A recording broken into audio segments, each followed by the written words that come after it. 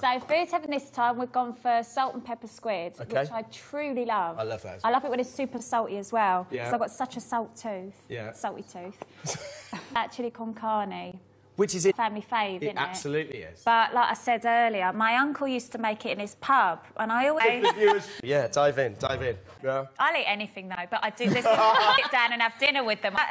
Do you get a lot more... Sometimes you fundamentally disagree with them. But there's... I'll do it, I'll tell you. Because they'll just tell you there's no film. So I'm really looking forward to that. A conservatory in Swindon. So she was a sweetheart. I really liked her, actually. The name of that pub? No. Really? Carry those 2 plates at once. Thanks, Matt. Thank you ever so much.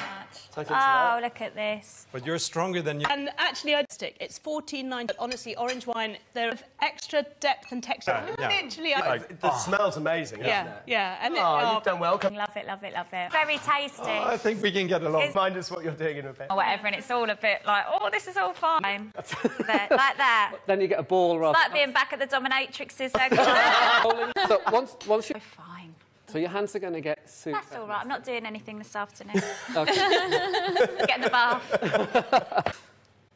Pop on a truffle. More chocolate on the right hand. So it'd be good for kids, wouldn't it? I Yeah, suppose, brilliant for kids.